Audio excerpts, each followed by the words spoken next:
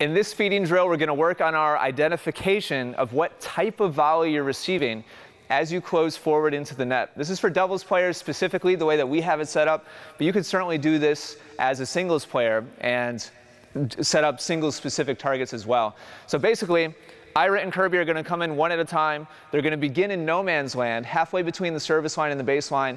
And as I feed them a series of 4 volleys, they are going to steadily close forwards. By the time Kirby gets her 4th shot, she should be right on top of the net. What I'm going to do as the feeder is I'm going to change up my feeds. Some of them will be high, some of them will be low, and Kirby and Ira are working on their ability to identify which is which and pick the appropriate target.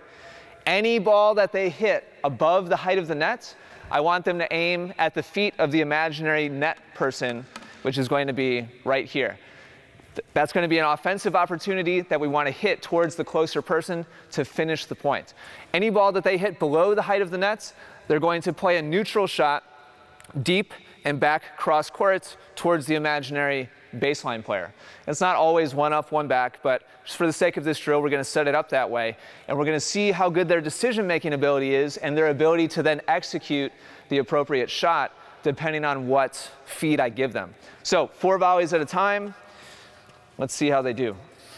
Ready, Kirby?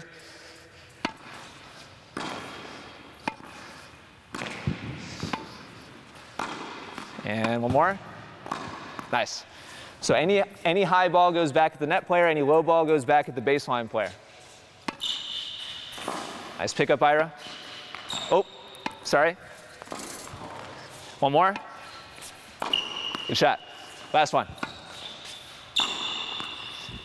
Now, ideally, we want to see Ira and Kirby keeping their attacking shots down at foot height for this imaginary player. So Ira's last shot was well hit, but it's crossing this player at waist height. Ideally, if they do get to it, we want to give them a ball that they're having to dig up out of the ground, and we don't want to give them a chance at a waist-high reflex volley. Nice.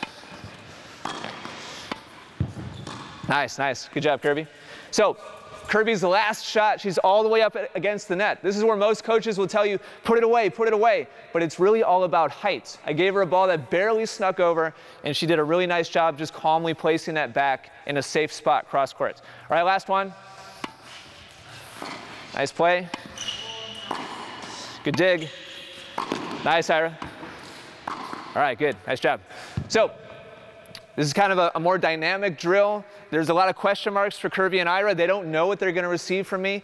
This is all about identification and then executing the appropriate shot, the appropriate target.